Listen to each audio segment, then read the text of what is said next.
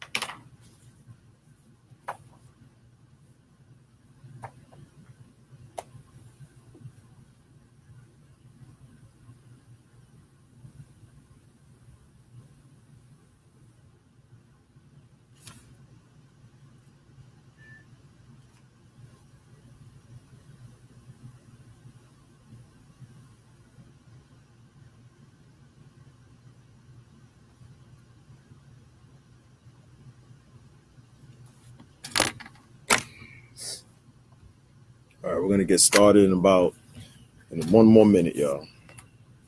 Just trying to jot a few things down.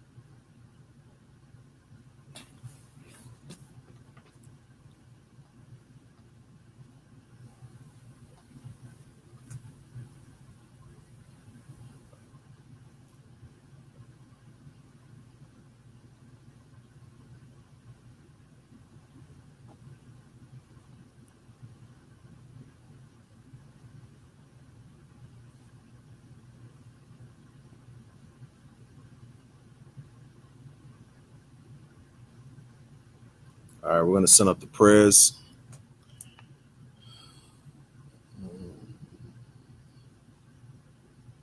Seattle, hey, shalom, Most High in Christ bless. We're going to go ahead and set up the prayers. Sisters, cover your heads. Brothers, uncover your heads. Let's rise and face Jerusalem.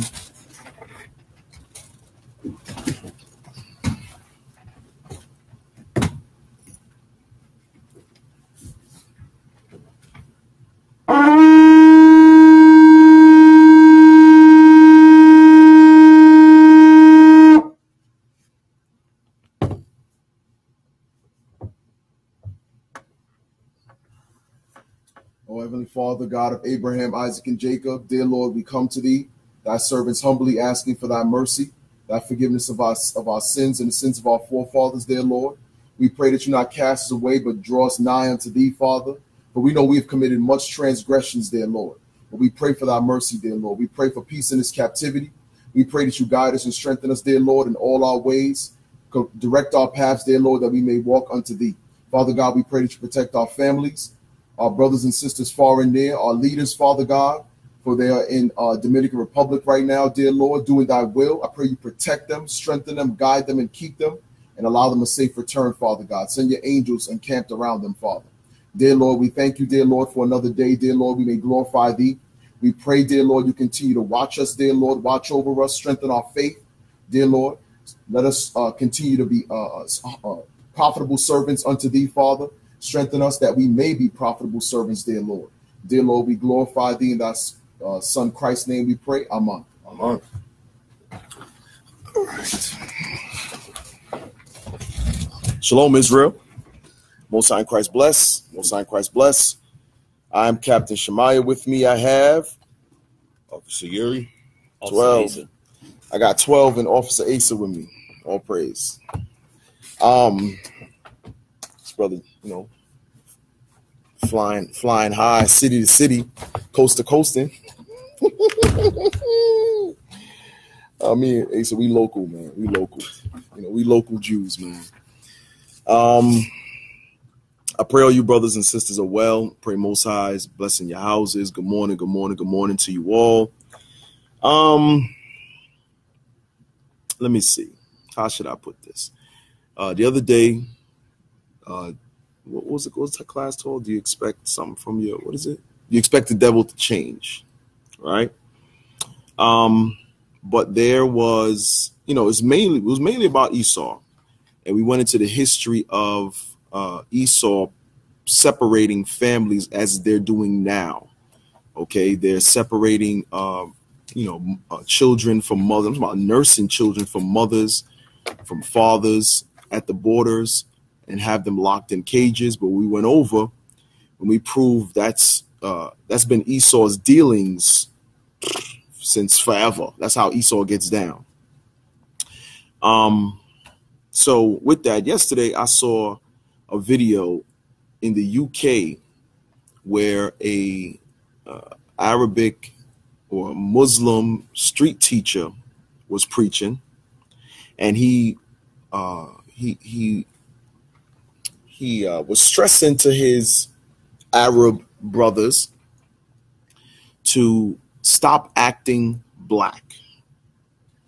Okay, stop acting black is what he said. And then he later on did a video. I posted on my Facebook page because I thought it was kind of interesting, because sometimes we forget about Ishmael.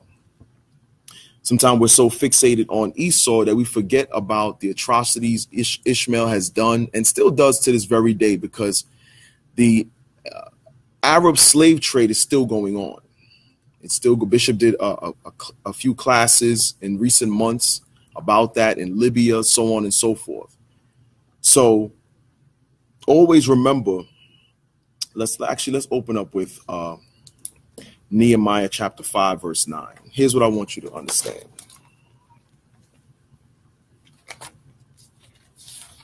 Nehemiah chapter 5, verse 9. Nehemiah chapter 5, verse 9. Also I said, it is not good that ye do.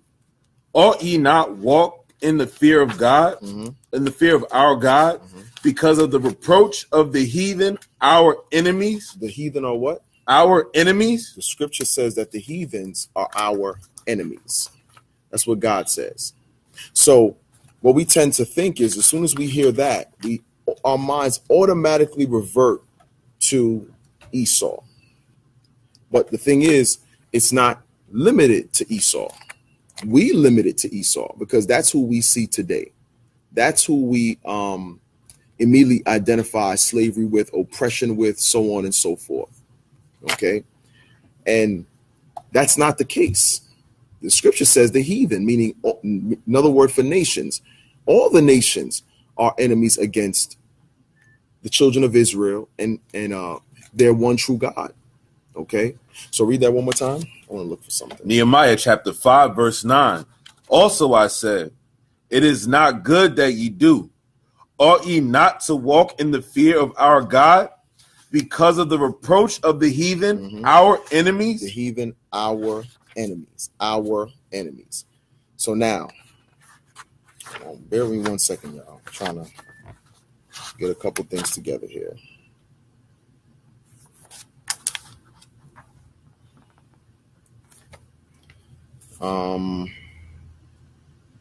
Books falling apart.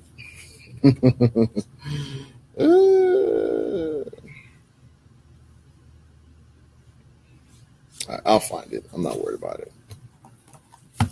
Now go to Psalms 83.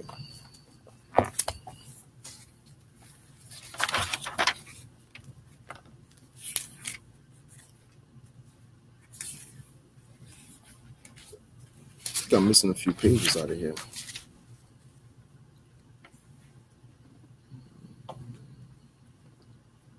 Go ahead.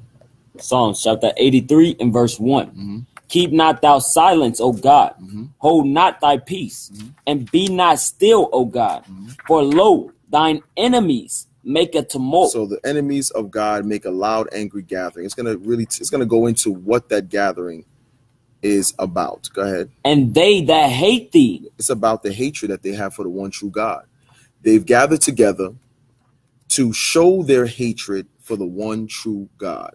Go ahead. Have lifted up the head. They have taken crafty counsel against thy people and consulted against thy hidden ones. So they've taken crafty counsel against the people of God and done what? And consulted against thy hidden ones. They have said, come and let us cut them off from being a nation. It says, come, let us cut them off from being a nation. So there's a game plan, okay, for against the people of God. Okay, the scriptures tell us that the heathen are enemies. So one of the reasons that there are enemies is because of what we're reading right now. They have conspired, they have executed plots against God's people. Go ahead. That the name of Israel may be no more in remembrance. So that the name of Israel may be no more remembrance. So now, there's a land called Israel. So is it talking about that? No, it's not talking about that. It's talking about there's a people of God that the enemies of God have conspired against and have said, you know what? The name of Israel will not be attached to the people of God anymore. It's the people of God he's talking about. Go back up. What was it? Verse 3. They have taken crafty counsel against thy people. Against thy people. So crafty counsel was taken against God's people. Okay, go ahead. And consulted against thy hidden ones. So now, and consulted against thy hidden ones, meaning there's a people that have been hidden, meaning, and you have to really think, have they been hidden as far as physically? The people that were once known as the people of God are now considered hidden, meaning unrecognizable, unable to see, unable to notice who those people are. Go ahead. They have said, come and let us cut them off from being a nation. So now, in order for them to be hidden, there has to be a process. The process is cutting them off from being a nation. That's a process. Go ahead. That the name of Israel may be no more in remembrance. Well, we know it's not talking about the land of Israel because that's still there. Go ahead. For they have consulted together with one consent. So there's one thing that the enemies of God all agree on. They all have one consent about one thing. And we read it in the verse above. That one thing is cutting off the people of God, right? Making them hidden, so on and so forth. That's what they all agree on. They have one consent.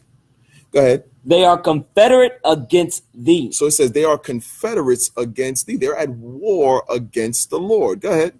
The tabernacles of Edom, which we went over on Monday. Go ahead. And the Ishmaelites. Why are they number 2? Why are they number 2? So some of us may say, who are the Ishmaelites? Okay. So we'll go to Zondervan's Bible Dictionary. We're going to go into a couple books today, so just bear with me, all right? The Zondervan's Compact Bible Dictionary, and we're going to read that highlight right there, just that pink one. Ishmaelite. So it says, read that again. The tabernacles of Edom. The tabernacles of Edom. That's why Esau was named first. But go ahead. And the Ishmaelites. And Ishmael was named next. So it's showing you and don't get me wrong.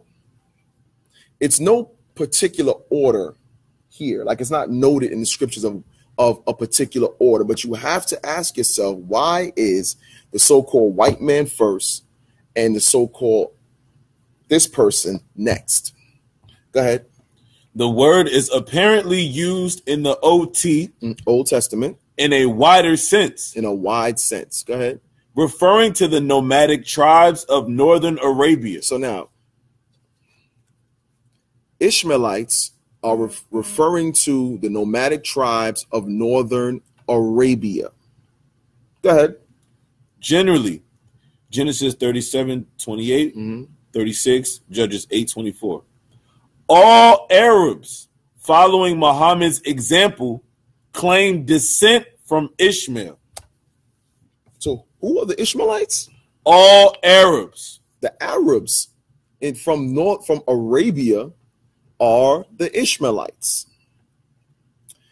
So those people, the Bible says, are enemies of God. They're enemies of God, and they're enemies of God's people. I don't think it can get any clearer than that, can it? I don't think so. Maybe it can. I don't know. What do I know? Read it again. Ishmaelite. All Arabs, following Muhammad's example, claim descent from Ishmael. Claim descent from Ishmael. So now, as I mentioned, that video yesterday, I'm like, this dude has some nerve. He says, stop acting black. Stop talking like them. Stop dressing like them, so on and so forth. Well, my petition to all of you brothers and sisters is stop acting Arabian, right? Stop acting like the Arabs. That's what I say to you, okay? And I'm not going to do a video recanting that because you're not Arabs. But let's let the scriptures, of course, first prove it, and we'll go into it in history as well, okay? You could drop that. So let's go to Genesis chapter 17 and verse 19. Genesis chapter 17 and verse 19. And God said, Sarah, thy wife, shall bear thee a son indeed. So the Lord is talking to Abraham, and he tells Abraham that his wife, Sarah, is going to have a son. Go ahead. And thou shalt call his name Isaac. And what is the Lord going to call his name? Thou shalt call his name Isaac. So the Lord is said, call his name Isaac. The Lord named Abraham's son. Go ahead. And I will establish my covenant with him for an everlasting covenant and with his seed after him. Now, the Lord told Abraham, listen, you're going to have a son. You're going to name him Isaac. And with him, I'm going to establish a everlasting covenant, meaning a covenant forever. Right? Go ahead. And as for Ishmael. As for who? Ishmael. Now, here's the thing. The Lord discussed what he was going to do for Isaac, which was not the firstborn. He discussed what he was going to do with Isaac first, because that covenant he was going to make with Abraham, Isaac, and his descendants was way more important than Abraham's actual firstborn. Go ahead. I have heard thee. Behold, I have blessed him, and I will make him fruitful, and will multiply him exceedingly. 12 princes shall he beget, and I will make him a great nation. So now, we read what the Lord is going to do for Isaac. And now we just read what the Lord is going to do for Ishmael. There's something that differs between what the Lord is going to do for those two sons. So we're going to go up to verse 19 again and read it again. Verse 19. And God said, Sarah, thy wife, shall bear thee a son indeed, and thou shalt call his name Isaac, and I will establish my covenant with him for an everlasting covenant. Those are the two words I want you to home in on. Everlasting covenant. And he's talking about Isaac. Now go ahead. And with his seed after him. And as for Ishmael. With his seed after him. Everybody that was going to come out of the loins of Isaac. Go ahead. And as for Ishmael, I have heard thee. Behold, I have blessed him, and will make him fruitful, and will multiply him exceedingly. 12 princes shall he beget, and I will make him a great nation. So now the Lord told Ishmael, listen, you're going to have princes come out of your loins. You're going to become a great nation, so on and so forth. All this is going to happen to you. But he never mentioned about any covenant with Ishmael. Now, this is Abraham's son. This is Abraham's firstborn. So here's the thing. The blessings usually go to the firstborn. But the Lord never established it with that firstborn. Let's go to Psalms 105.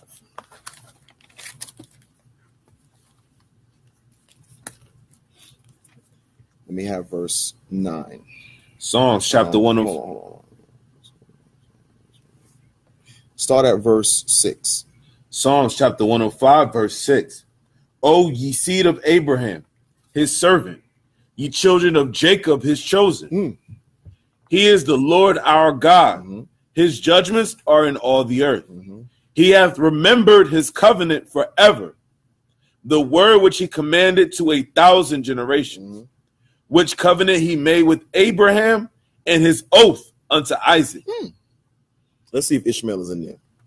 And confirmed the same unto Jacob for a law, Mm-hmm. and to Israel for an everlasting covenant. So that covenant, that agreement, that testament went from Abraham to Isaac to Jacob and then to Israel, the line of Jacob. But he never said that about with Ishmael. So now you see why these other nations have determined that they're the enemies of God. Why is that?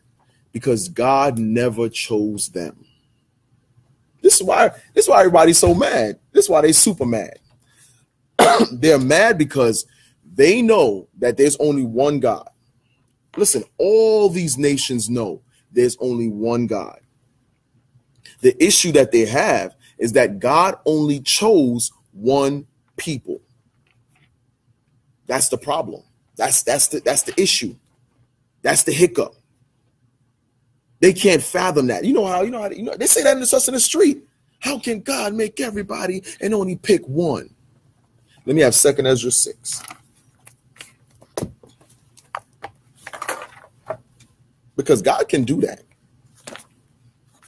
So you tell me he can make all types of birds, all types of trees, all types of mammals, all type of animals in the ocean, and he can't shoot. Actually, that's in 2 Ezra 2. And is it chapter 9 or chapter 5? Actually, give me 1 second. It's chapter 5. We'll get there after 6 and 54.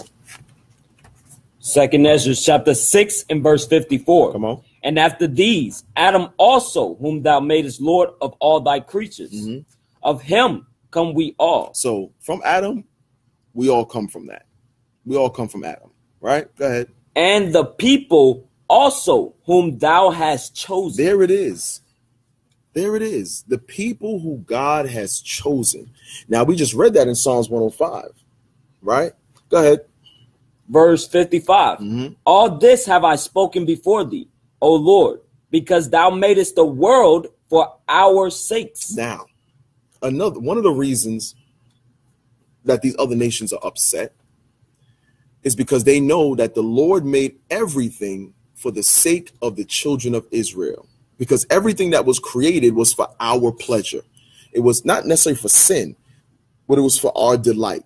We were supposed to delight at the multitude of all he created. We were supposed to delight at his Sabbath days, delight at his feast days. All that he created, he did it for the children of Israel. Go ahead. Verse 56.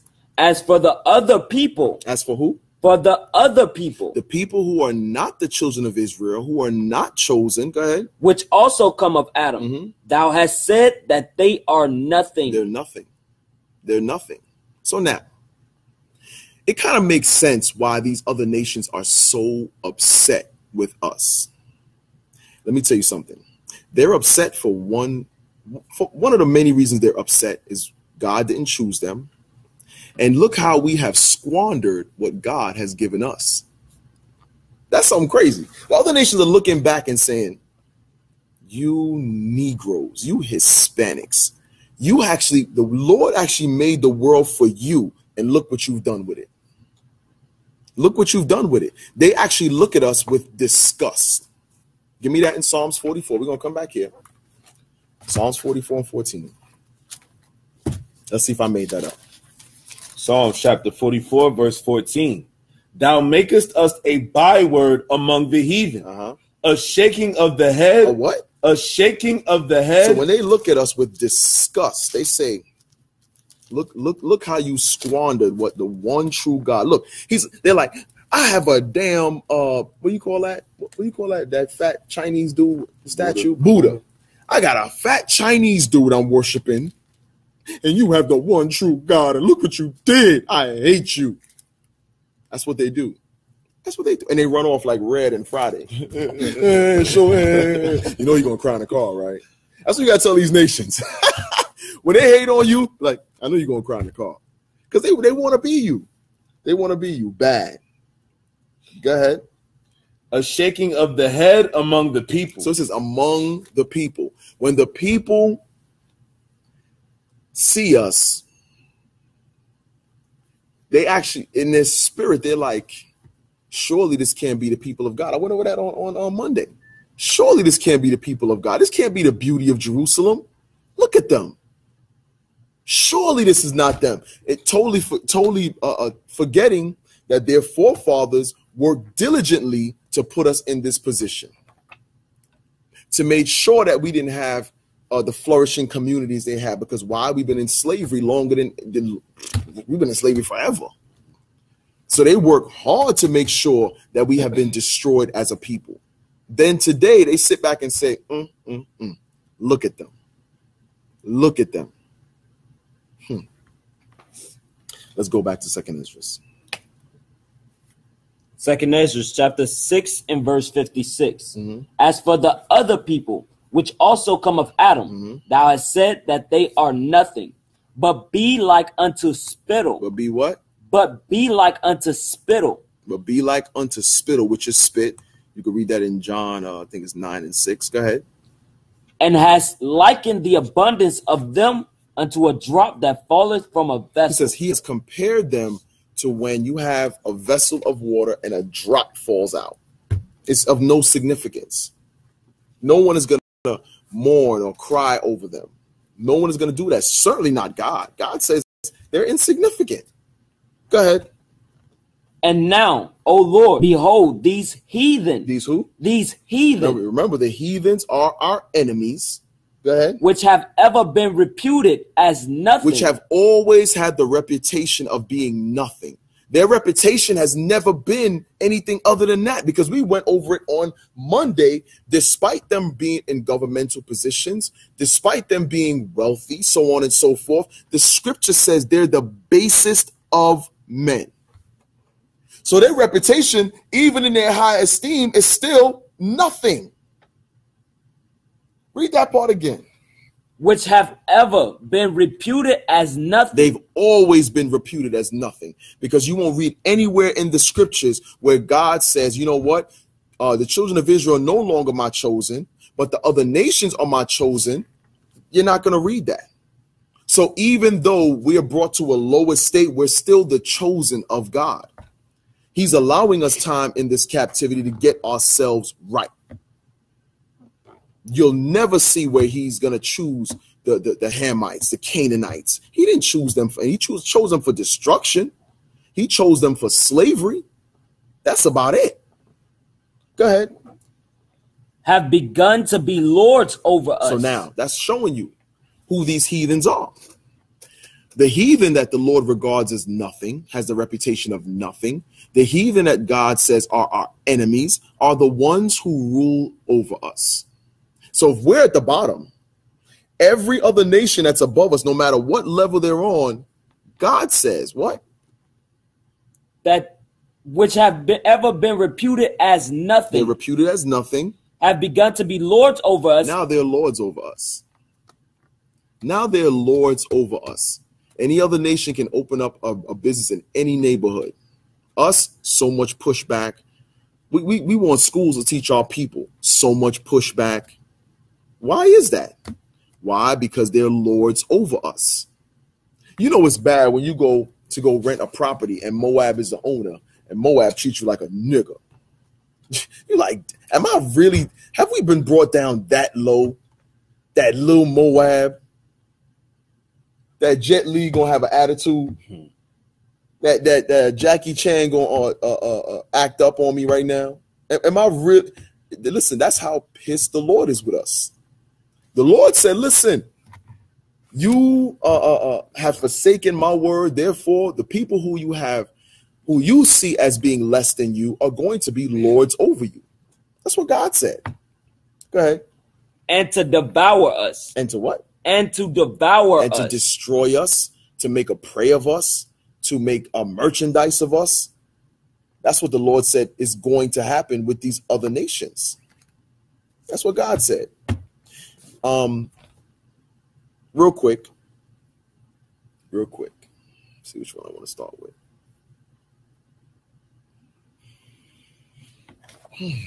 Bear with me 1 second, y'all.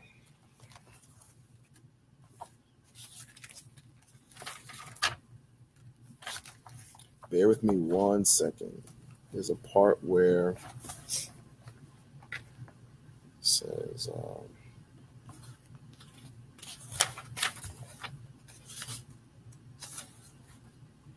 I'm not sure, I forgot to write that. I just thought about it. That's why.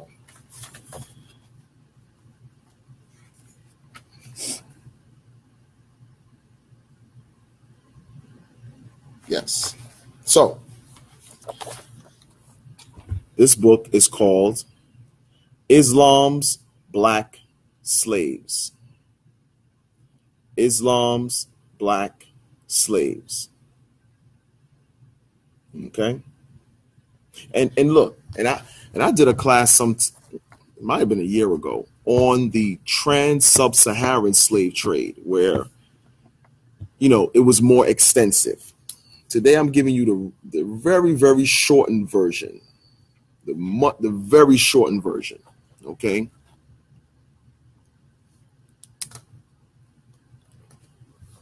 The very shortened version. So again, Islam's Black Slaves. All right.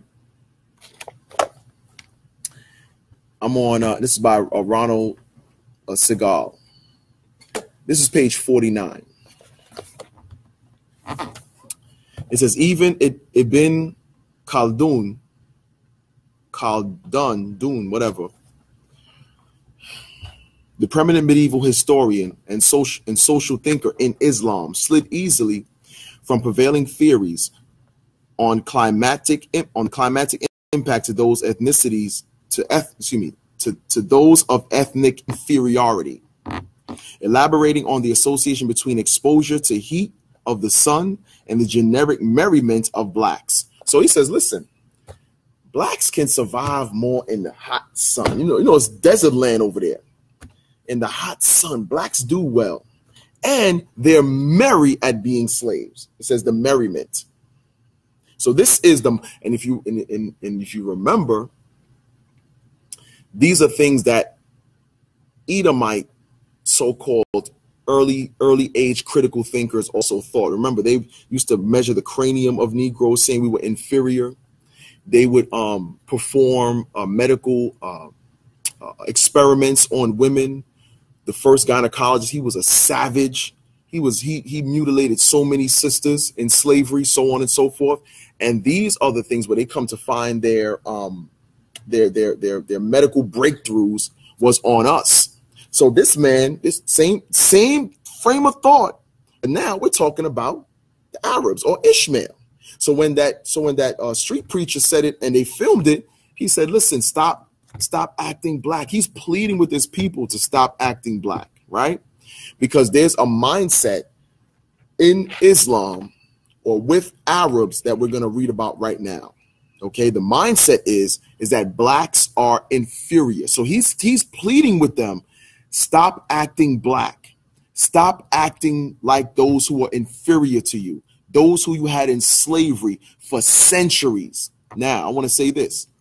The trans-sub-Saharan slave trade has been going on way longer than the transatlantic slave trade.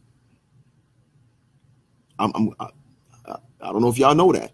Beginning officially in the 8th century on a large scale, but it was early as in the 6th century, where Arabs were going into initially west coast of Africa, getting slaves back and forth from there to Mecca. Mecca was one of the largest slave ports, one of the largest. But now you have our people making a Hajj over to Mecca because a false prophet told you to go and do that, to walk around the Kaaba stone, which is literally a stone encased in that marble casing. They reach in their heads, they kiss it, they bow down and pray to that thing. You are in the midst of idolatry. Yes. You're in the midst of idolatry, period. And this, hopefully, with all the videos that IUIC has about Islam, I pray you brothers and sisters come out of that thing, because here's the thing. you may think, okay, let's say, for instance, you're not in the midst of idolatry. If your mindset is everybody can worship whatever they want to worship, it's freedom of worship or freedom of religion or whatever the case may be. Listen, if you're okay with wickedness, then you may reap the judgment for wickedness. Be very mindful. So it says, I'll read that line again. It says, elaborating on the association between exposure to the heat of the sun and the generic merriment of blacks, he likened the effect to that of alcohol on the drinker and of warm air in the bath, which induced the bather to sing. So they said, when we put blacks in slavery, it's a joy to them. Like when a drinker has a drink, or when you take a warm bath and the warm air is upon you. Huh? This is how those that rule over you think. Just like today, when for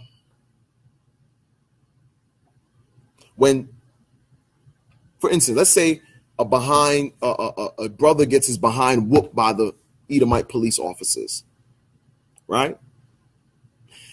Someone will comment on that thing and say, well, it's not as bad as slavery.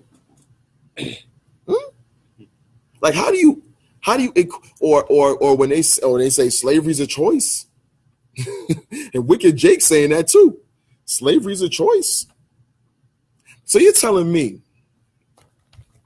and it's always the unstudied, unrepented of our people that say silly things like that.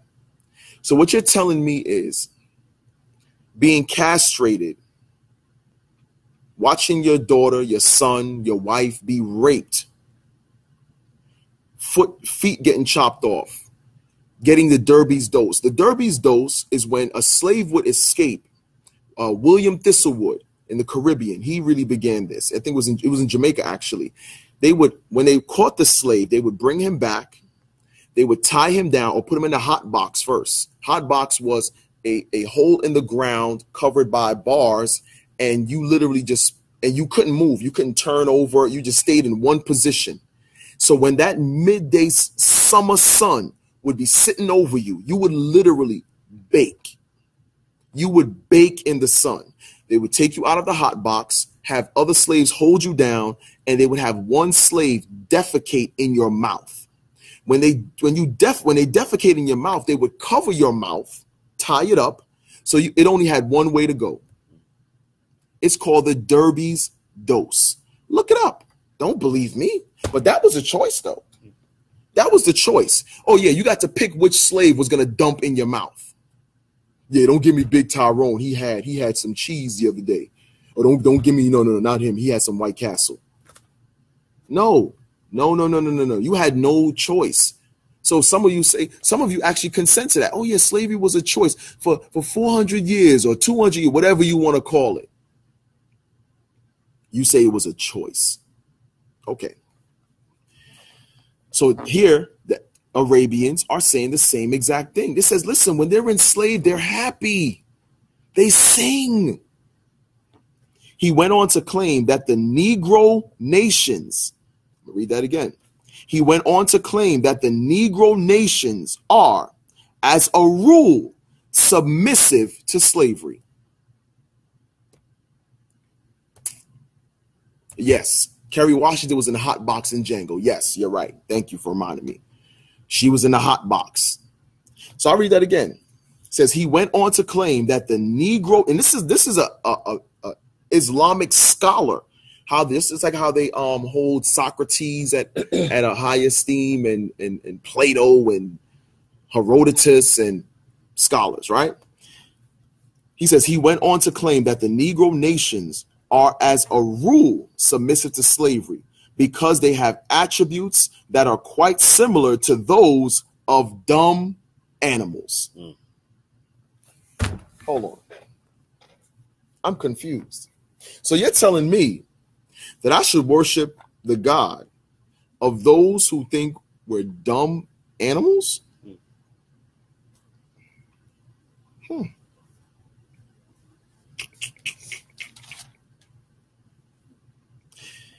Hold on, real quick. Let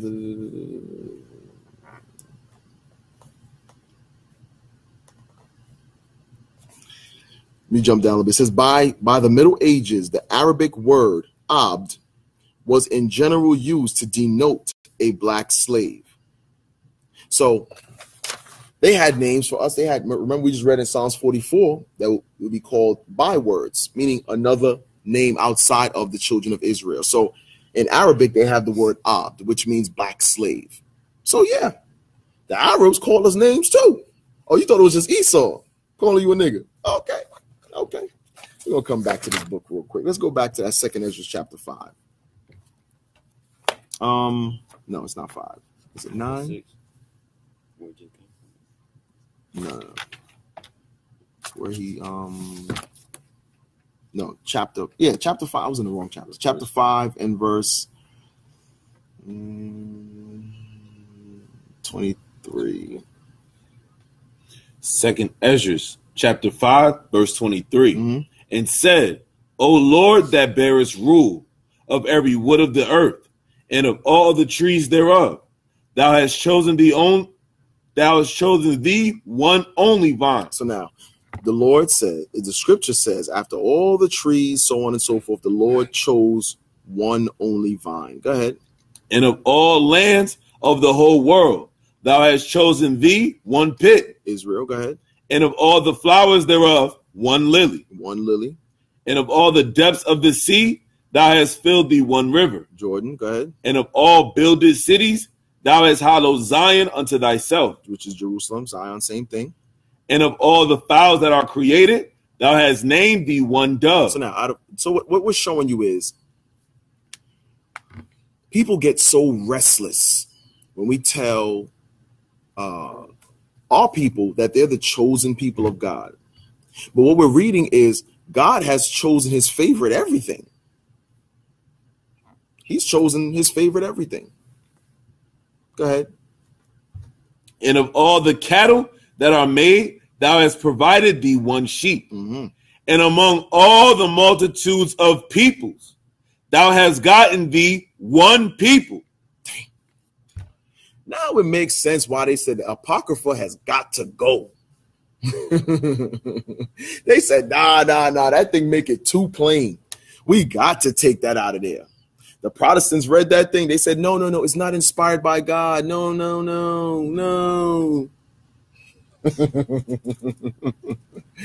I know why you mad.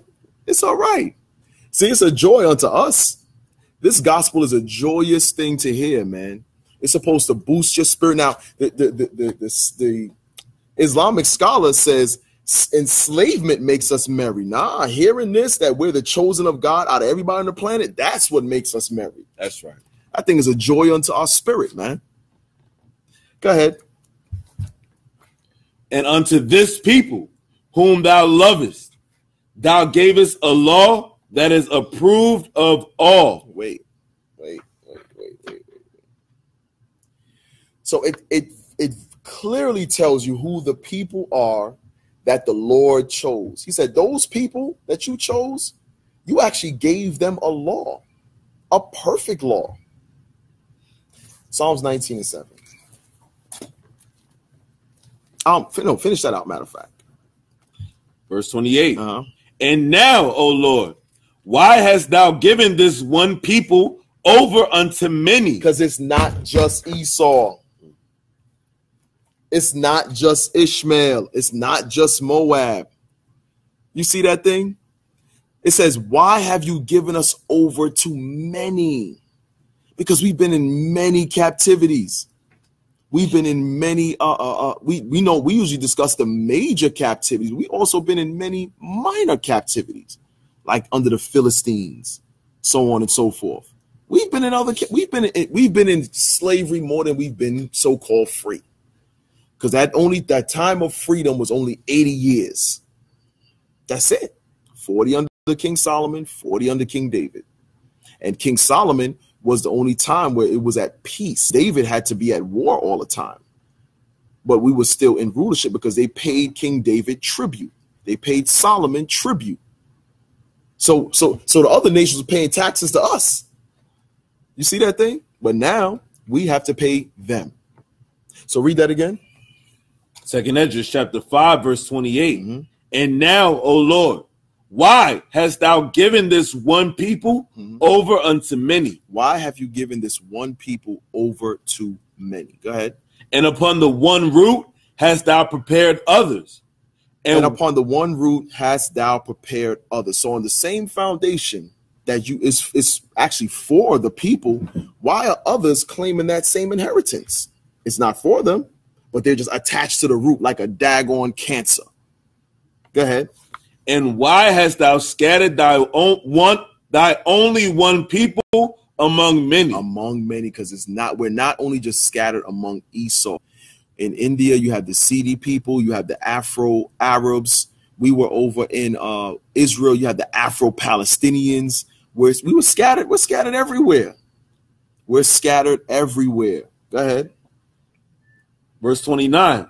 And they which did gainsay thy promises and believe not thy covenants have trodden them down. So now, those that did not believe the Lord's covenants, that it was only with Abraham, Isaac, Jacob, and Jacob's descendants, he says, you know what? Because we're not chosen, because we're not the people of God, we're going to trot them down. We're going to go in. We're going to enslave them. We're going to give them a false God. Damn. Because they know. Matter of fact, let's get that in Judith 5. Here's something that the other nations know. I think it's verse 20. Yes, sir. Hold on one second. Go to verse. Start at verse 17. Judith chapter 5, verse 17. Go up to verse 11 real quick. Verse 11. Therefore, the king of Egypt rose up against them and dealt subtly with them. Dealt subtly with them. So this is what it refers to in Exodus chapter 1, where it says, let us deal wisely with them, right? Go ahead. And brought them low with laboring in brick and made them slaves. And we were made slaves. We will, and now, hold on. Is it in here? During that time, it was the real Africans, right? Give me 1 second, y'all.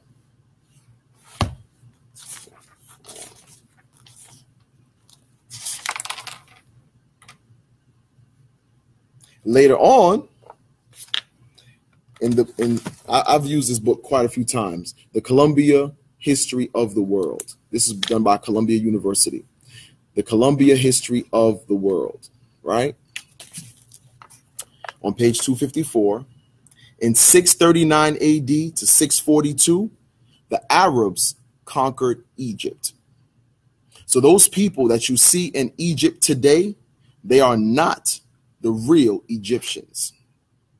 The Arabian conquests, all throughout the 6th, 7th, 8th century, so on and so forth, the Arabs spread by conquering lands. That's how Islam actually spread. It was spread by the sword. Just like Christianity, no different. The Arabs killed many people. It was because they were referred to as infidels. So when you don't believe in Allah, the judgment is they're supposed to kill you.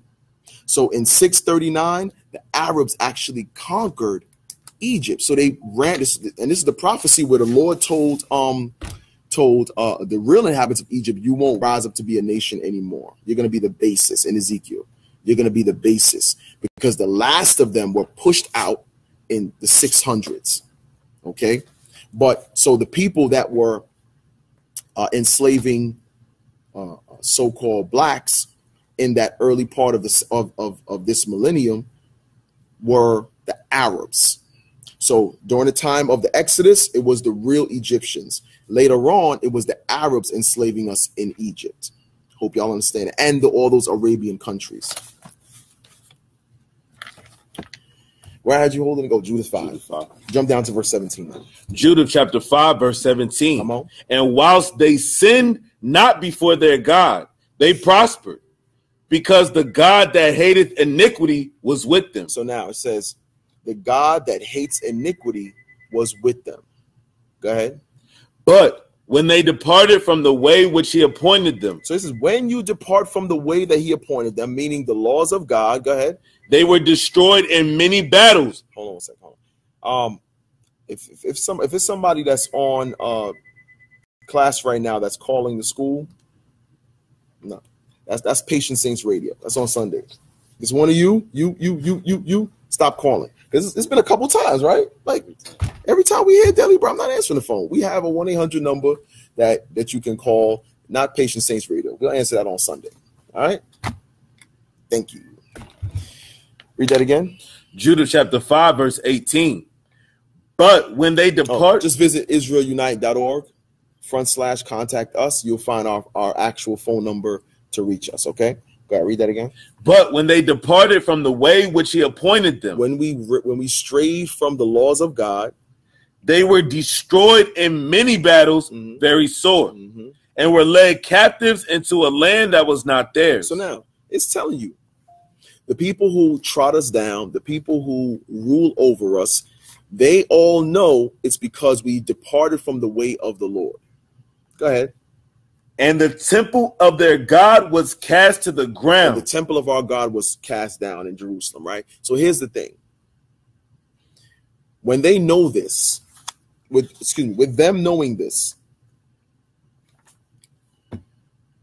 one of the ways to keep the children of Israel in sin, that God doesn't fight for us, is to give us another God. That's one of the easiest ways. And guess what we're going to do? We're going to force it on you. We're going to force this God on you.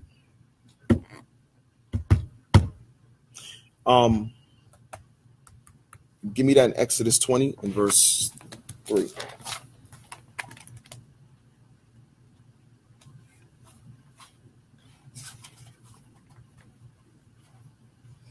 Exodus chapter 20 and verse 3.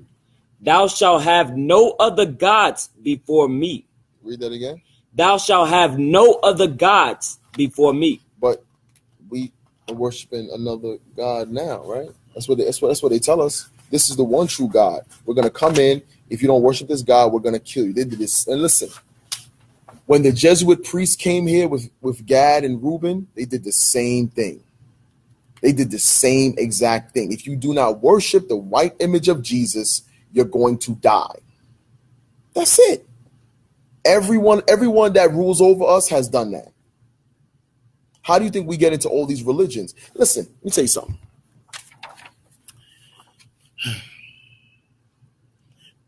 The reason why many of our brothers and sisters don't adhere to the Bible is because one of your slave masters has a stronger hold on you than the one true God. I'm going to say that again. The reason why many of our brothers and sisters don't believe in the word of God is because one of their slave masters has a stronger hold on them than the one true God. Real quick, Romans 1 and 25.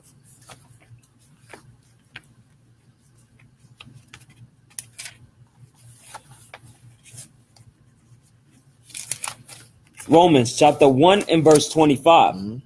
Who changed the truth of God into a lie? Who changed the truth of God into a lie? Go ahead. And worshiped and served the creature more than the creator. Now, many of us have a belief system that the so-called white man taught us. Many of us have belief systems that the so-called Chinese man taught us, the Arab man, Japanese man, so on and so forth. And the thing is about when you believe the creature, or Esau, more so than God, is because Esau is multi-layered. Esau will have you being an atheist.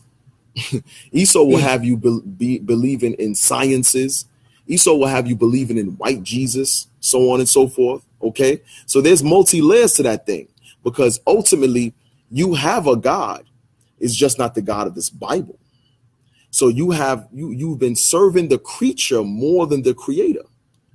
And in that, somebody has taken the truth of God's word and says, you know what? That's not what that says. It says, I know it says the rainbow was a covenant between the Lord and the people, that he wouldn't destroy them again by water, so on and so forth. But no, let's turn it into the symbol for LGBT. So now when you see that symbol, you forget about the covenant God made, and now you associate it with homosexuality. So you have a God. It's just not the God of this Bible. You believe what the so-called white man has taught you. So now you're walking around dressed like a kung fu fighter, talking about you believe in Zhang and what's that? And yin and yang and yin yang twins and what's that thing when you feng shui? I heard a Jew say something about feng shui. Better feng yo shui out of here. Nah, that's not our custom. So you have another God, because that means that slave master has a stronger hold on you. We're going to go back to this book real quick.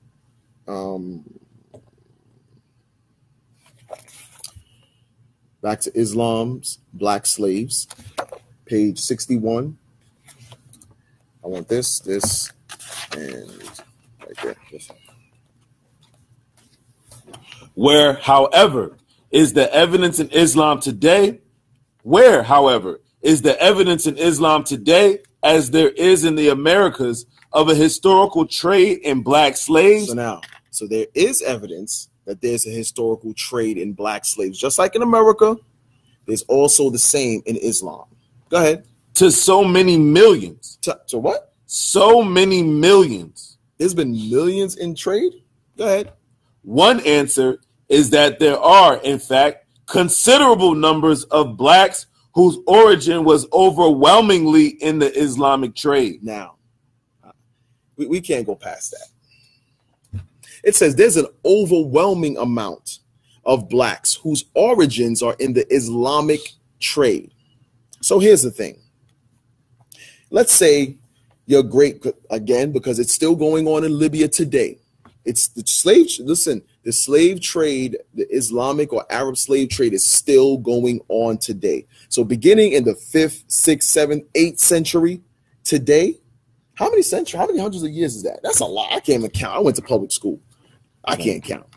That's like 1,000. That's over 1,000 years. Yeah, well over 1,000 years. Close to 2,000 years, right? It's like between 1,500 and 2,000 years right now of slavery with the Arabs. I had to use my fingers real quick. Sis said the phone stopped ringing real quick. Yeah, somebody in class. Like, come on. We go to IsraelUnite.org. Numbers there. You can call. We answer. We pick up the bat phone. Go ahead, read. They are visible enough across North Africa. It says that is evident enough across North Africa because back and forth between Christianity and Islam, it wavers between which is the biggest religion in Africa. It still is. I think it's Islam right now, but it does waver. Christianity is growing, but Islam is all throughout North Africa. Go ahead. And it wasn't done because we actually went to Israel. We spoke to people. And they were like, "Oh yeah, we believe in Allah and all that." Especially the Afro-Palestinians, not those Jake that moved over there, but the Afro-Palestinians, straight Allah Akbar stuff. Go ahead, read that. Across North Africa, from Morocco to Egypt, in Yemen and the Gulf states, and from evidence of a darkening gene in other parts of Islam where such slaves were dispatched. It says wherever the slaves were dispatched, that area began to get darkened, meaning complexion. You can tell that they weren't Arabs. I mean, when we went to Israel, the Afro-Palestinians, many of them were darker than me, and I'm dark. I was like, damn, that's my brother. Look, listen, if we put those brothers and sisters we saw over in Israel, the Afro-Palestinians, in any U.S. country, you would never be able to tell the difference between us and them. Because like even today, I know Ham's features change, but sometimes Ham got a distinctive look. It's a crazy look, like nuts, like you know. And I'm not gonna say that those features were not inherited by the mother, because the father could be Jake. But I'm just saying, Ham be looking, these people that we saw over in Israel, what? Ham be looking nuts. These people that we saw over in Israel, I kid you, especially there was one brother that Bishop Nathaniel was talking to on the side, and I looked up and he looked like a big Judite. He was huge, not like ridiculously huge, but he reminded me of like he was like Deacon Abiel, or Officer Irel, or Captain REA. Big, he looked like Judah. I'm like, is this Deacon Abiel's third cousin or Captain REA's brother-in-law or something? I mean, it was. So it tells you that everywhere where those slaves were dispersed, the area became darkened because we began to populate and grow exceedingly, just like we did in Egypt, just like we did over here in America, so on and so forth. But it tells you that they were scattered or dispatched to those places because of slavery. Okay, go ahead. The crucially different gender ratios, 2 females to every male. The difference between the trans-Sub-Saharan slave trade and the transatlantic slave trade was that they took more females than they did men. I'm going to say that again. And hold Joel 3 for me. The difference is because Christopher Columbus started the transatlantic slave trade. When they began to take slaves from there up to the so-called white Europeans in the 1600s, they took more men than women. The Arabs took more women than men. Go ahead. 2 females to every male in the Islamic trade and 2 males to every female in the Atlantic one would support this argument. Certainly, female slaves in a domestic environment were far more the means of assimilation than were male slaves in the plantation environment. Because they said, you know what? It's easier to convert the women than it is the men. The men, it takes too much work. They got strong will. They got strong spirit.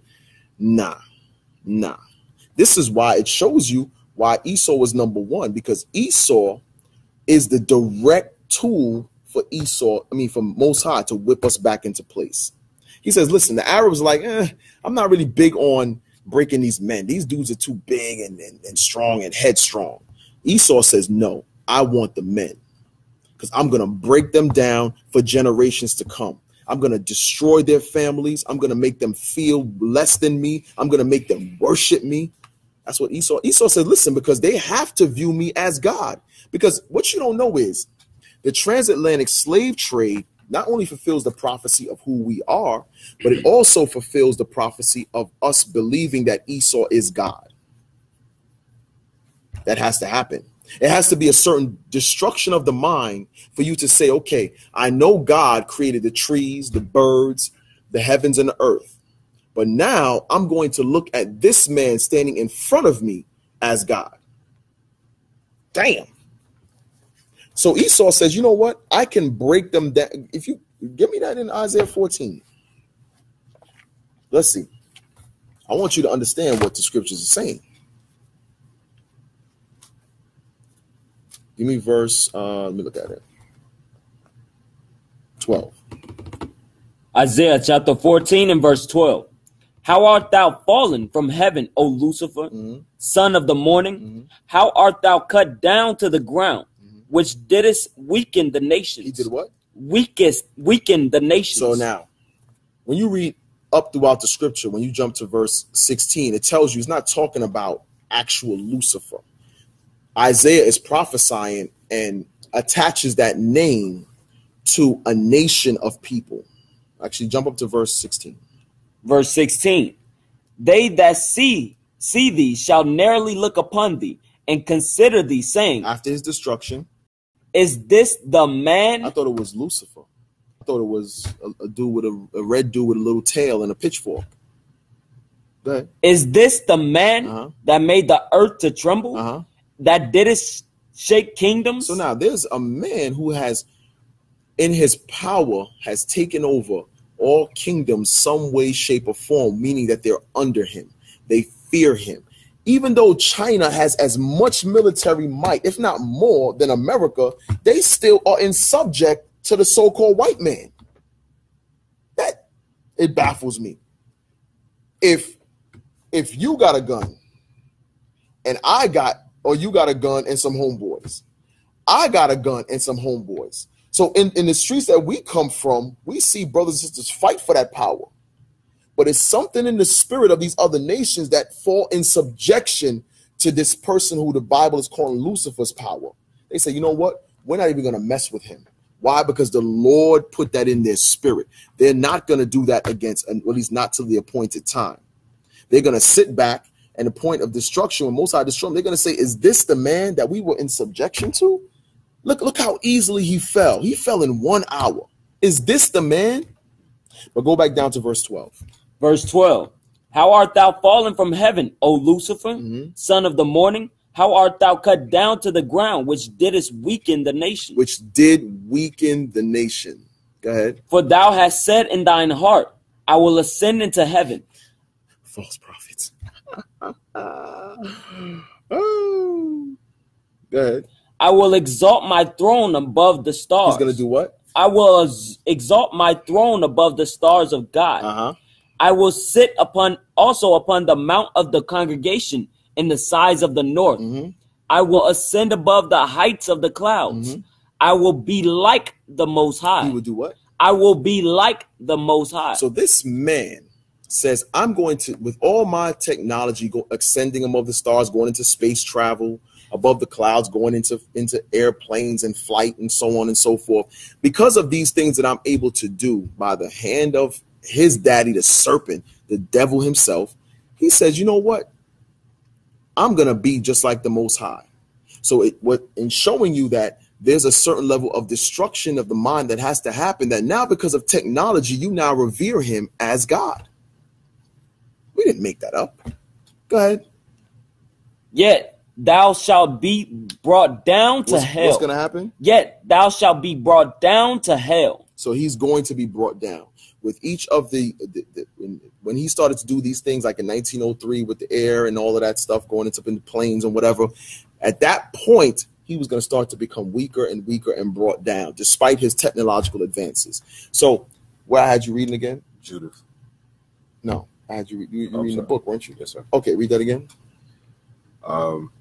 Further, the high rate of manumission in Islam and the absence of institutionalized racism made social assimilation so much the easier. So now, it wasn't the racism wasn't I don't want to say as bad as here, is because everyone fell in line a lot easier then than now. Because what happened is, as they assimilated the women would calm down the bucks. You see that? The difference with Esau broke the bucks. He had to break them down because he wanted to destroy that family structure. Go ahead. And even if the volumes of the two trades were roughly the same, the Atlantic trade involved only 4 centuries, while the Islamic one stretched well beyond that. So it says the transatlantic slave trade was about 4 centuries, about 400 years. But the trans-sub-Saharan was way beyond that. Why? Because it's still going on today. It started way before the transatlantic, and it's still going on today. Go ahead. Manumission and social assimilation were not only more acceptable and widespread in Islam for doctrinal reasons, but arguably also for the gradual character of the process. Go ahead. There were 2 final factors. Lewis has cited the high proportion of eunuchs among black slaves. Now, a eunuch has to deal with castration. There's 2 forms. When they take the scrotum or they take the entire package, the bat and the balls. No baseball going on. Nothing. You all right? So it says there was a high number of what? Eunuchs. Now, there are some eunuchs. There's eunuchs that are born that way, and there are those who were made eunuchs. Now, that's the same exact thing Esau was doing here about castrating the men. It's the exact same thing. what it was, remember, they had a higher volume of female slaves. So they said, listen, we're going to take these bucks and we're going to cut their rods off because they're not going to be laying with our concubines. Listen, don't think because he owns the local gas station that he's not the devil. Don't think because he owns what else they own? There's something else too. The halal. You know, there's a lot of halal spots in New York. The halal spot, that he's not the devil. And they bought a lot of the bodegas and all of that from Papito. Don't think they're not the devil. Okay, these are the things that they did to your forefathers. And a lot of us are in Islam because that slave master has a stronger hold on us.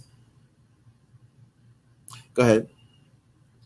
The high proportion of eunuchs among black slaves entering the Islamic lands, and the high death rate and low birth rate among black slaves in North Africa and the Middle East. So now there was a high birth rate because they cut their rods off. High death rate and low birth rate. Hey, let me have that real quick. I want to show you something. Go to page 134 real quick. We'll get a little bit more out of here.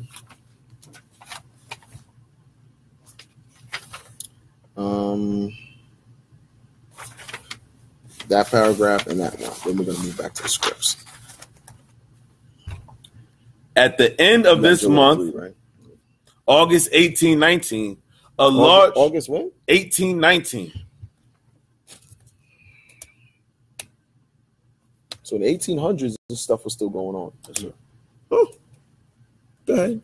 A large kafla caravan of Arabs, Tripolines, and Tibu arrived from Bornu, bringing with them 1,400 slaves of both sexes and of all ages, the greater part being females. Mm-hmm. The greater part being what? Females. Because females would take more females were taken than men. Go ahead. Several smaller parties had preceded them, many of whom also brought slaves. We rode out to meet the great kafle and to see them enter the town. So they saw the caravan that was coming in. They went and met them. Go ahead. It was indeed a piteous spectacle. Mm-hmm. These poor... It says what I saw was worthy to pity. He says, listen, he said, I got them as slaves too, but I felt bad for them. Go ahead. These poor oppressed beings were, many of them, so exhausted, also to be scarcely able to walk. Because remember, a lot of when they caravanned, sometimes, especially when they came from the western part of Africa, they did sail up to Mecca. Okay, it was a slave port. But oftentimes when they went and got slaves, like in the northern part of Africa, they walked. They walked. In the other book, in this book here, it's just had it for a minute, so it's falling apart. I'm not even going to go into it. The Black Holocaust for Beginners. It tells you sometimes they had to walk 500 miles, while the slave captors, and it tells you, I think in here too, that they rode on camels. But this book tells you how far they walked. And it's good. So when you read the results of how they looked, it's showing you how far they had to walk. Okay. And they had the yokes of iron. They had the trees together with the iron chains, and they would carry these big logs. And I think it tells you here too. But go ahead, read. Many of them so exhausted as to be scarcely able to walk. Their legs and feet were much swelled. You see that? Why? Because they walked great distances. No shoes, no comforts. You're not getting any of that.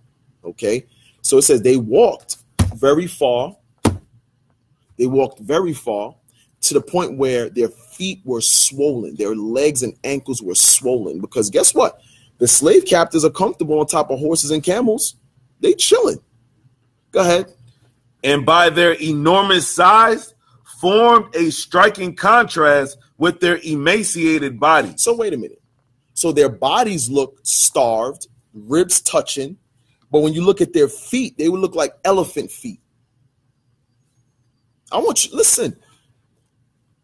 Some of y'all want to worship that so-called a God that they got. You are a fool. You are a fool because you have no idea what your forefathers went through to have that God forced on them. Allah is no God of our people. I don't care what you say. I don't care if you get offended. I don't care. He is an idol created by a power-stricken camel herder named Muhammad. Okay? Go ahead. They were all born down with loads of firewood. So they were born down with loads of firewood, because not only did they have the iron upon their necks, they were matter of fact, I think there's a picture in here too. Give me 1 second, y'all. I get these pages together. Is it this book? Might not be this one. Go ahead. I'm telling you, I'm missing some pages, man. There's a lot on there. They were all born down with loads of firewood, and even poor little children, worn to skeletons by fatigue and hardships. The children were what? Worn to skeletons by fatigue and hardships. Dang. Were obliged to bear their burden. So they had to bear their burden as well. They had to carry the loads of things. They had to have the heavy wood upon their necks. They had to bear that burden too. The scripture tells us in Deuteronomy chapter 28 that it will be a nation of fierce countenance. All these nations that come upon us are nations of fierce countenance. And Deuteronomy 28 has happened multiple times. Okay, go ahead. While many of their inhuman masters rode on camels. Hold on. We gotta let that marinate. Many of their what? What's wrong with this brother? Many of their what? Inhuman masters rode on camels. So the masters rode on camels while brothers, sisters, and their children walked for hundreds of miles. Their bodies are skeleton-like. Their body. He looked at you like, yeah. He looks at you like, yeah, I kill flies, B. See this, brother? Their bodies were like skeletons, and their feet were the size of elephant feet. Go ahead. With the dreaded whip suspended. With the what? The dreaded whip. Wait. So we got whipped here by Esau, and we were getting whipped by the. Wait a minute. Hold on. Did you read that right? With the dreaded whip suspended from their wrists. He says the whip that they had, they made sure they kept it to their wrist. They had to whip from on top of the camels and on top of the horses to whip everybody as they walked to keep them in line. Go ahead. With which they, from time to time, enforced obedience from these wretched captives. Care was taken, however, that the hair of the females should be arranged in nice order. It says, so wait a minute. So when they go into these lands, it says the females had to have their hair did. Their hair had to look nice. Their hair had to be a certain way. Go ahead. And that their bodies should be well oiled. And their body should be what? Well oiled. They need to have a certain look about them when they go into these places. Why? Because the Arab men wanted the women. Go ahead. Whilst the males were closely shaven. The males were what? Closely shaven. Well, y'all thought that only began with Esau. That's what they think. No. They knew that this is a manly badge of dignity. And they say, you know what? We're going to treat you as boys as well.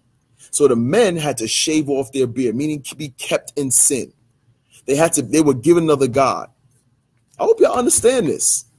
Go ahead. To give them a good appearance on entering the town. That was it. A good appearance upon entering the town. They can't see how afflicted you are. But this guy walked up. He was like, yo, these people look nuts. Give me that. Joel 3. Joel chapter 3. You want verse 3? Look at it. 3 and yes. Joel chapter 3, verse 3. And they have cast lots for my people, and have given a boar for an harlot, and sold a girl for wine. So now, no, go up to, keep reading. That they might drink. Yea, and what have ye to do with me, O Tyre and Zidon, and all the coast of Palestine? So now, you, O Tyre and Zidon, and all the coast of Palestine, so-called Hamites, Canaanites, and the sons of Ishmael. So read verse 3 again. And they have cast lots for my people, and have given a boy for an harlot, and sold a girl for wine. And sold the girl for what? For wine, that they might drink. So we read about why it was so many females in the trans-sub-Saharan slave trade. Why is that? Because they have to fulfill this prophecy. Page 161. Page 161. By the early 1880s, in the same book, Islam's Black Slaves. Go ahead. Arab or Afro-Arab raiders were operating from the western shore of Lake Nyassa and extensively in the region of the upper Zambezi, capturing young girls capturing young girls in the vicinity of Blantyre. Read that again. And they have cast lots for my people, and have given a boy for an harlot, and sold turned the boys into breeders, and sold a girl for wine. So now the girls were captured because the girl was their commodity to gain wine, to gain wealth, so on and so forth. They were selling off the girls. Listen, and then we say, oh, that's I want to worship their God. I want to be with them. Why? Because they have a stronger hold on you. That's what they have. Let's go down. Let's go to Jeremiah 3 and 2. Do Jeremiah 2 and 11. Jeremiah chapter 2, verse 11. Hath a nation changed their gods, which are yet no gods? So now the nations, they don't have a God, whether you like it or not. They don't have any God. That's why we read earlier why they hate God's people, because we're chosen of God. They hate that. They hate that. Go ahead. But my people have changed their glory for that which doeth not profit. She says, my people have changed their glory. I gave myself to them. And they said, nah, I don't want you. I want a golden calf. I want a stone in Mecca. I want a fat Chinese guy in Beijing. Go ahead. That was it? Yes, sir. Read it again. Jeremiah chapter 2, verse 11. Hath the nation changed their gods, which are yet no gods? But my people have changed their glory for that which doeth not profit. So which is that, to do with that which does not profit them. Why? Because we read early in Exodus chapter 20 that we're not to have any gods before the Most High. Jump over to chapter 3, verse 2. Chapter 3 and verse 2. Lift up thine eyes unto the high places, and see where thou hast not been lying with. In the ways hast thou sat for them as the Arabians in the wilderness. Sat for what? Sat for the ones that you call gods, but they're not gods. Hey, give me chapter 2, verse 27. Jeremiah chapter 2, verse 27. Saying to a stock, thou art my father. A stock is an inanimate object like a tree stump. And to a stone thou hast brought me forth. So now we revere a stone as God. So read what you got, 3 and 2. Lift up thine eyes unto the high places, and see where thou hast not been lying with. In the ways hast thou sat for them as the Arabians in the wilderness. So we sat for them as the Arabians in the wilderness. That's what we did. Meaning we saw how the Arabians were worshiping their God, and we said, you know what? We should do it just like them. We saw Elijah Muhammad put on a daggone zoot suit, and who followed Fahad Muhammad, or they call him Master Fahad, who was an Edomite. And they said, you know what? This is the great understanding. We can all talk like this. Listen. And you know what's so crazy? It's funny because at the time in the 60s with Malcolm X, I could understand to a degree why brothers would cleave unto the Nation of Islam, because there wasn't much order among our people at the time. There wasn't much understanding out there. There wasn't much wisdom out there. So what they saw was, all they really saw was the unity of brothers and sisters. Sisters were in order, brothers were in order. That was the alluring factor. It wasn't really what the Quran said, because the Quran ain't saying nothing. Let's be honest. It's not saying anything. Oh, but you know what? Let's see what the Quran does say. Hold on. We're going to come back here. I can't, because I almost forgot that. So here's the actual Quran. This is the Quran now. Okay? Go to that second surah. Was it 2 and 40 or 3 and 40?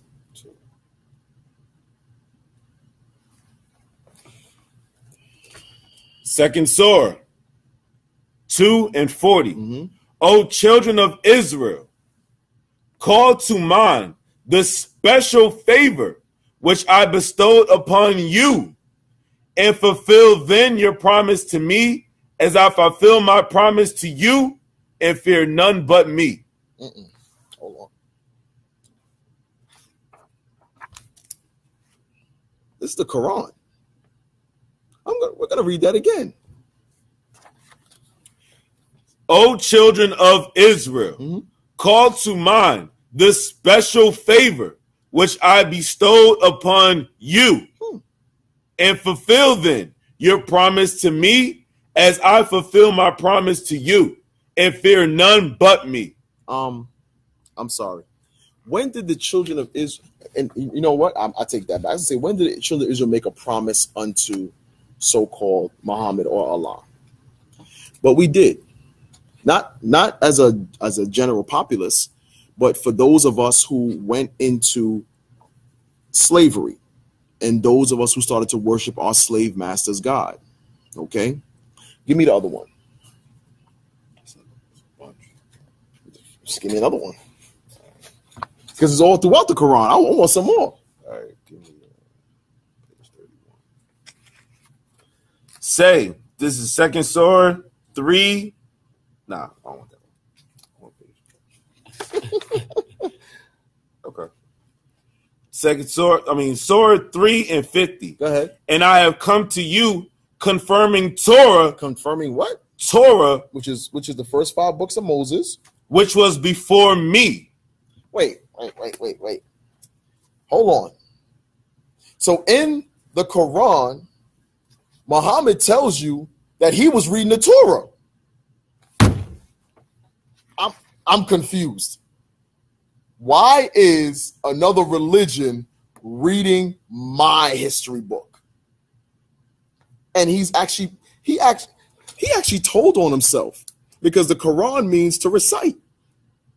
He's telling you where he's reciting his whole ideology from.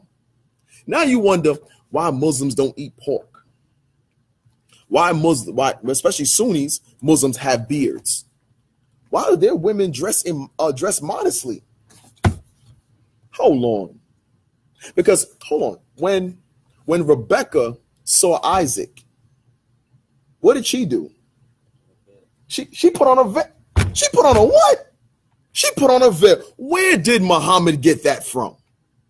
The Bible. He got it from the Bible. He's reciting the Bible.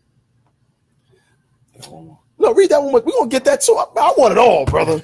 Finish that one out. And I have come to you confirming Torah, which was before me, and to make lawful to you part of what was before forbidden to you.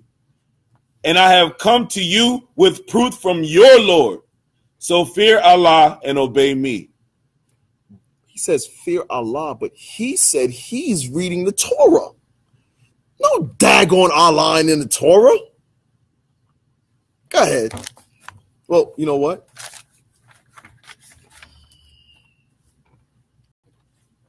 Let's go to the Torah. We're going to go to Deuteronomy 12 and 2. Let's get some Torah on it. And we're going to come back to the Quran. Let's get some Torah on it. Put some Torah. You know what I say? Put some stank on it. Put some Torah on it. Go ahead. Deuteronomy chapter 12 and verse 2. Ye shall utterly destroy all the places wherein the nations which ye shall possess serve their gods. Upon the high mountains. Read that again.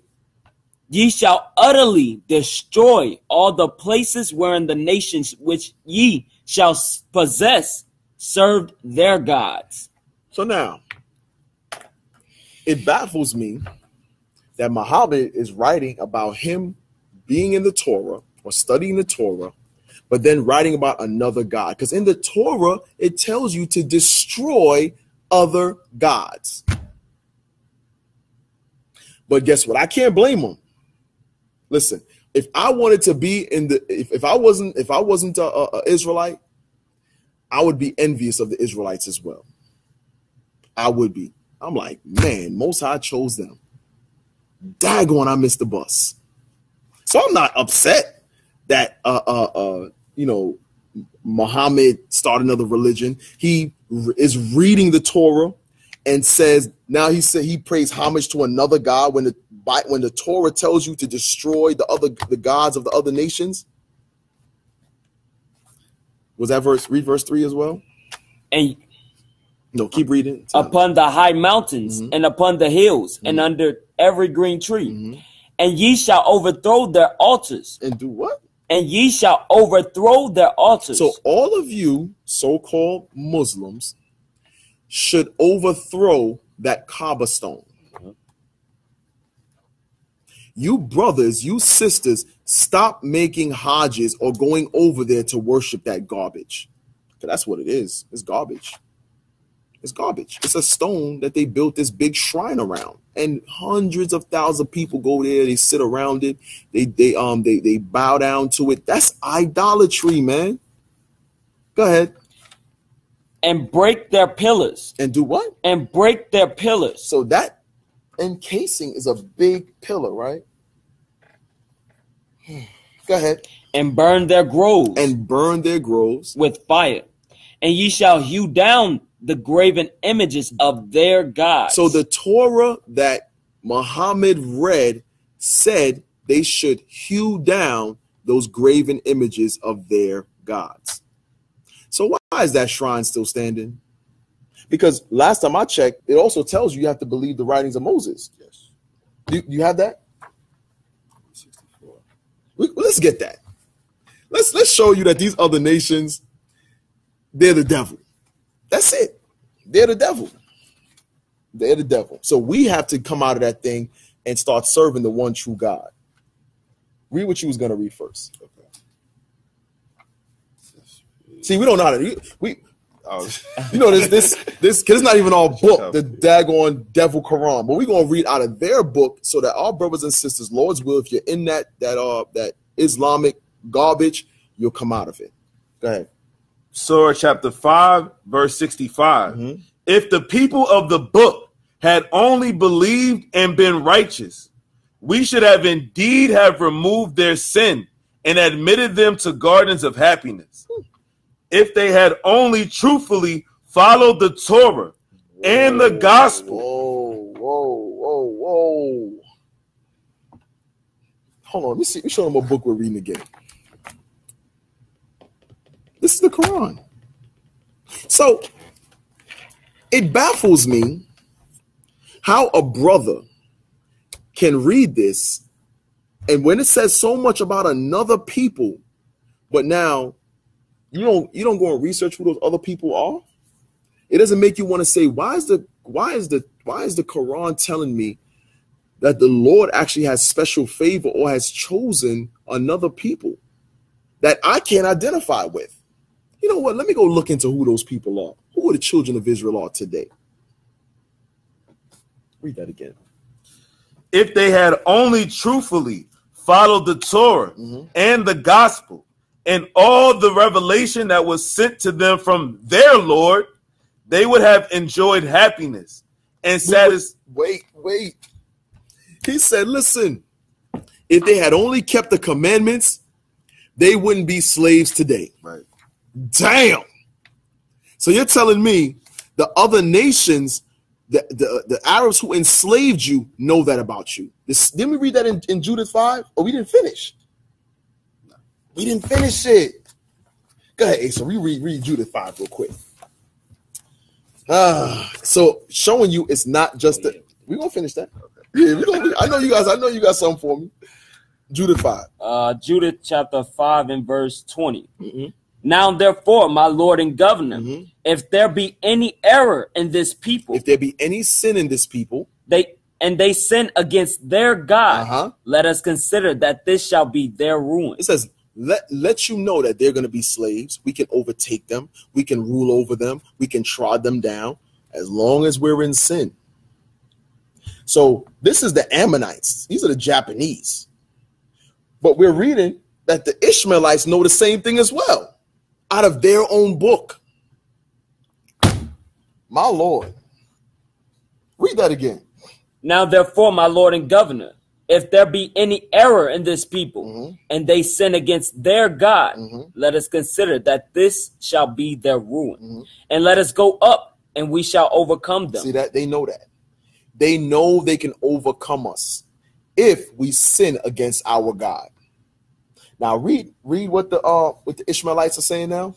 568.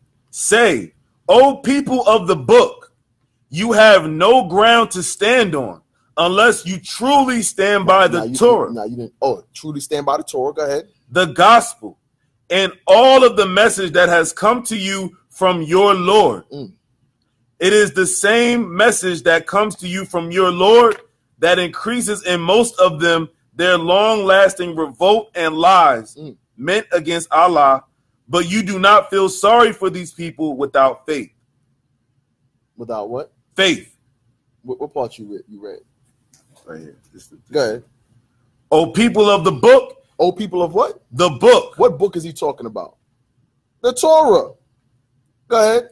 You have no ground to stand on unless you truly stand by the Torah. The God says, unless you truly stand by the Torah. Genesis 35 and 2. Because we just read, you got to cut down their images, so on and so forth. So, Muhammad says, you have no ground to stand on unless you truly observe the Torah. So, the Quran is telling you to read another book, which is the Bible. But the Bible never tells you to read the Quran. I'm confused. Hold on, give me, I want Isaiah 34 and 16 as well. Go ahead, read. Genesis chapter 35 and verse 2. Then Jacob said unto his household, and to all that were with him, put away the strange gods that are among you, and be clean. It says, put away the strange gods that are among you and be clean. But guess where we got those strange gods from? For being enslaved by the Arabians for so long. For so long. Nehemiah 2:19. You could drop that. Okay. Nehemiah 2:19. For time's sake, I can't go into it. Nehemiah chapter 2, verse 19. But when Sanballat, the Horonite, and Tobiah, the servant, the Ammonite, and Geshem, the Arabian, heard it. Wait. The what? The Arabian. So when the Arabians heard it, the Arabs, go ahead. They laughed us to scorn and despised us. Wait. They what? Laughed us to scorn and despised us. Those Arabians hate you. That's something that Malcolm X realized once he went over to Mecca. He was like, initially he was trying to cover it up, but it couldn't stay in his spirit. He was like, listen, I can't do this whole, that's because when he came back, he changed. He's like, I can't do this whole Islam thing. And it was like, nah, because he was such a rallier and so compelling to the people that they followed him. That's why they killed him. Because when he came back from Mecca, he was like, yo, it's not what I thought it was. Because he knew he was a nigga over here. He went over there and realized he was a sand nigga over there. What I got you holding? Page what? Page 259. Okay. In the Columbia history of the world, page 259. Let me see something.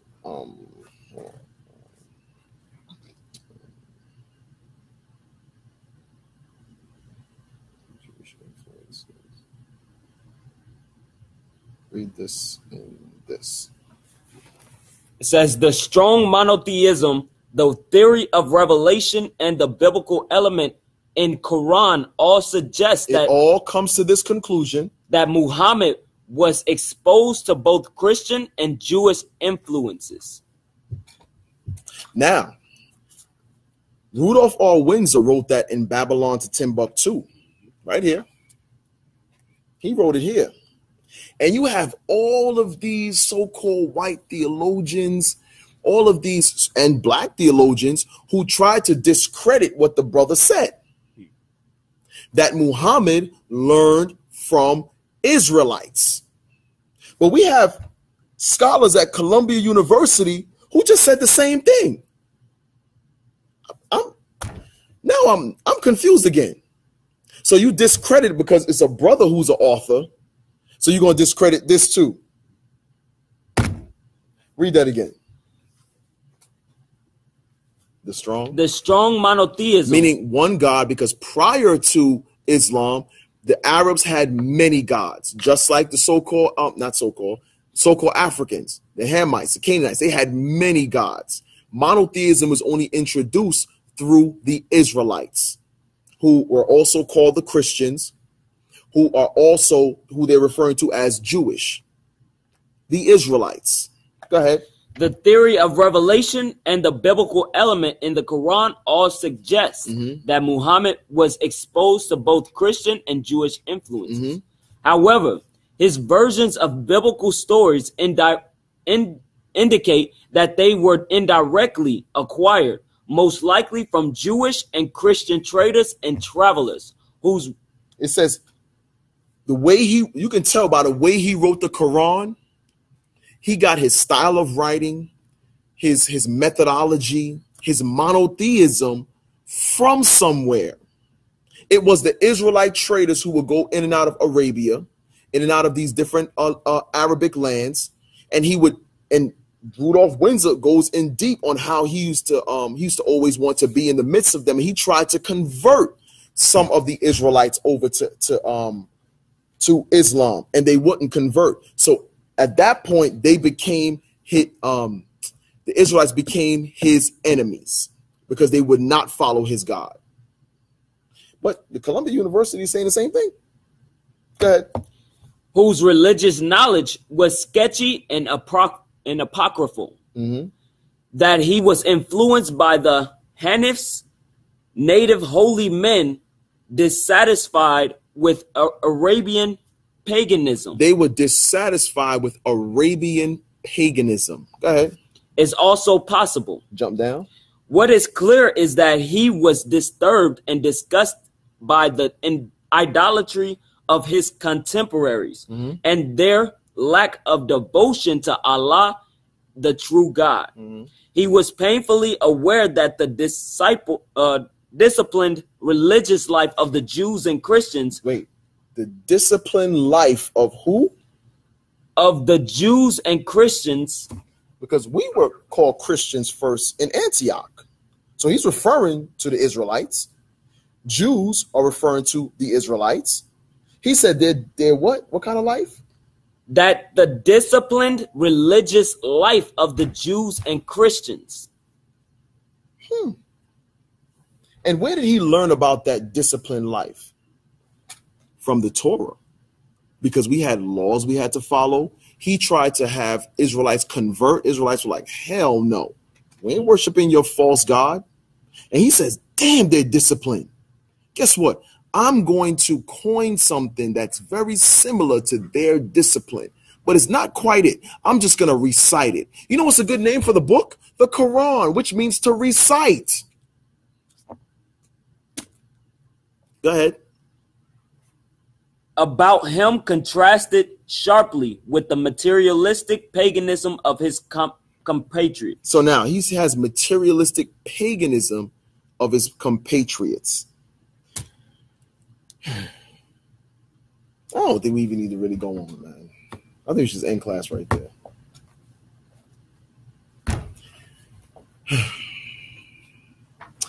Hold on one second, y'all.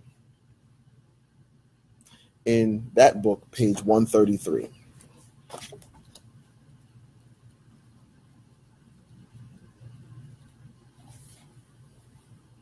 Oh, you read that already? Yeah, you read that already.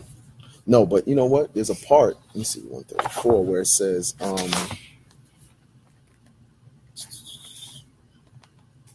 down here. You can read up to that part. From the top.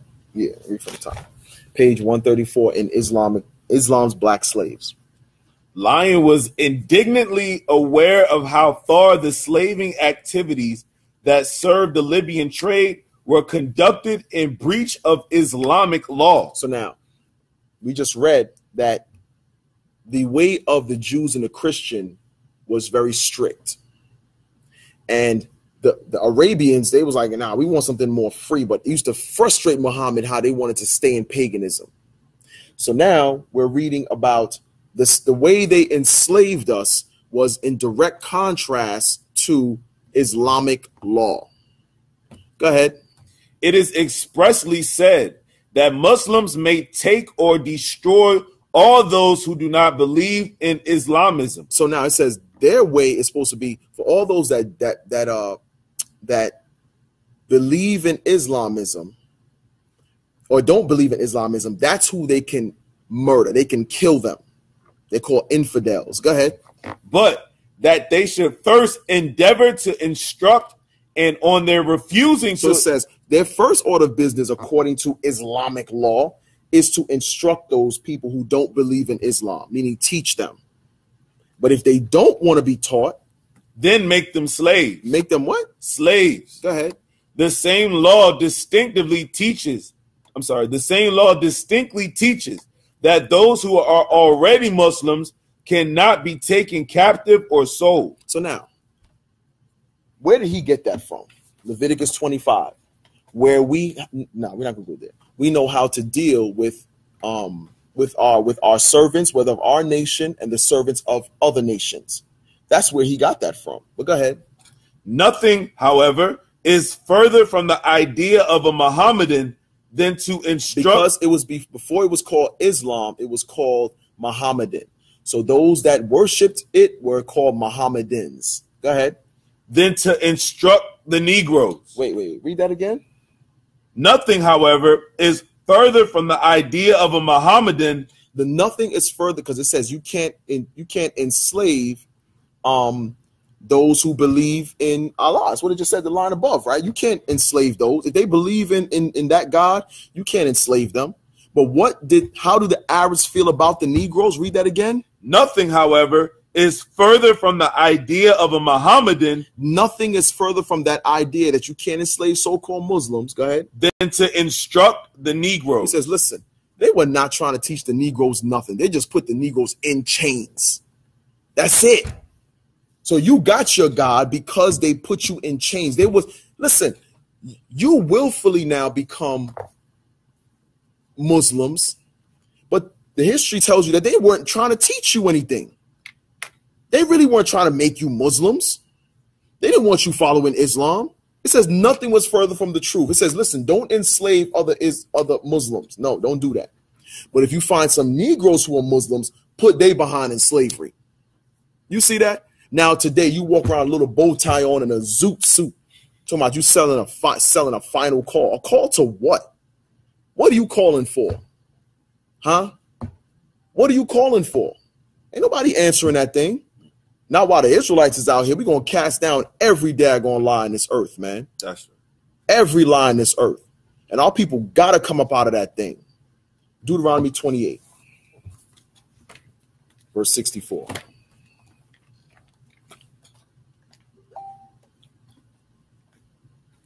Deuteronomy chapter 28, verse 64. And the Lord shall scatter thee among all people from the one end of the earth, even unto the other. Mm-hmm. And there thou shalt serve other gods. You shall what? Thou shalt serve other gods, mm-hmm. which neither thou nor thy fathers have known, even wood and stone. Even wood and stone. So today, we still are serving wood and stone. We're serving the Kaaba stone, and we're serving that wooden cross. Okay? Neither of which did the Lord tell us to worship. So that we're still under these curses. We're born unto these curses, man. But we got to get our minds right. We have to get our minds right because we have to get out of that idolatrous way. Psalms 96 and 5.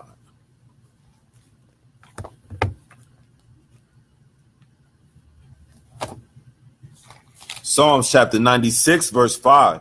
For all the gods of the nations are idols. What is it?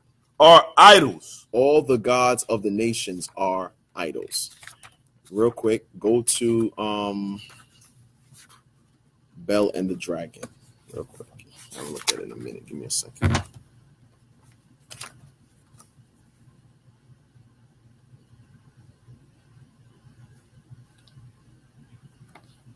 Go to verse 1. Bel and the Dragon, verse 1. And King Astyages That's actually Darius, but go ahead. Was gathered to his fathers, and Cyrus of Persia received his kingdom. And Daniel conversed with the king and was honored above all his friends. Now the Babylonians had an idol called Bel. What was this? Now the Babylonians had an idol called Bel. Go ahead. Called Bel. And there were spent upon him every day 12 great measures of fine flour, and 40 sheep, and 6 vessels of wine. And the king worshipped it, and went daily to adore it. But Daniel worshipped his own God. What did Daniel do? But Daniel worshipped his own God. So there are people making a Hajj over to Mecca to worship the Kaaba stone. What are we supposed to do? Worshipped his own God. We're supposed to worship our own God. Go ahead. And the king said unto him, Why dost thou not thou worship Bel? Who answered and said, Because I made, verse 5. Go ahead.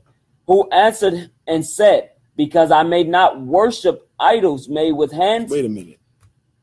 So the Kaaba stone was a damn meteorite stone that hit, which happens all the time. They took it, placed it into an encasement, to a silver encasement first. Then that's into a large marble encasing, stories high. What did Daniel say? Who answered and said, Because I may not worship idols with hands, but the living God, who hath created the heaven and the earth, and hath sovereignty over all flesh. Then said the king unto him, Thinkest thou not that Bel is a living God? You don't think that the Kaaba is a living God, is Allah, whatever? Hell nah. Go to the part where it said that Daniel mocked him. Where is it? Verse 19. Verse 19. Then laughed Daniel. What did he do? Then laughed Daniel. Daniel mocked him. Listen, there's only one God. I'm not worshiping anybody. Same thing happened in the book of Daniel with Shadrach, Meshach, Abednego, so on and so on. Or Hananiah, Mishael, and Azariah. Thank you. Whew. They was like, we're not worshiping your bowing down and worshiping your Nah, we're not doing that. We're not doing that. That's the same thing we need to do. Okay. When these nations try to force it upon us, we're not going to do that. We're not going to worship it for no reason at all. Okay. No, I'm not going to be a part of it. Listen, y'all having a what party? A Christmas party? It's mandatory for me to go. Well, I can't go. I'm not going. I'm not going. A lot of times we're afraid to take a stand for Most High God. And then we wonder why he's not fighting for us. We're not fighting for him. We're not fighting for him to be the one true God in the earth. We don't stand for him, but we expect him to stand for us. So read that again. We're going to end it on that one. Verse 19. Then laughed Daniel and held the king that he should not go in, and said, Behold, now the pavement, and mark well whose footsteps are these. Because the king said that Bel was consuming all this food, and Daniel said it's not Bel. Bel has no eyes, can't see, has no mouth to speak, so on. But Bel is not a god. It's somebody else eating the food. So he sprinkled some sand on the floor. They sealed the door, and it was a secret compartment that the priests were coming in and his families and eating the food. And Daniel told him, look at the footprints. That's not Bel's footprints. Those are people's footprints. So Daniel was wise enough to know that these are no other gods. We need to wisen up the same way and stop worshiping these other gods, okay? Because these are the gods of your slave masters. All right, so I pray class was edifying. I pray brothers and sisters learn something. Time for questions, so to speak. Gotta head out, but right, the Kaaba's not for us, man.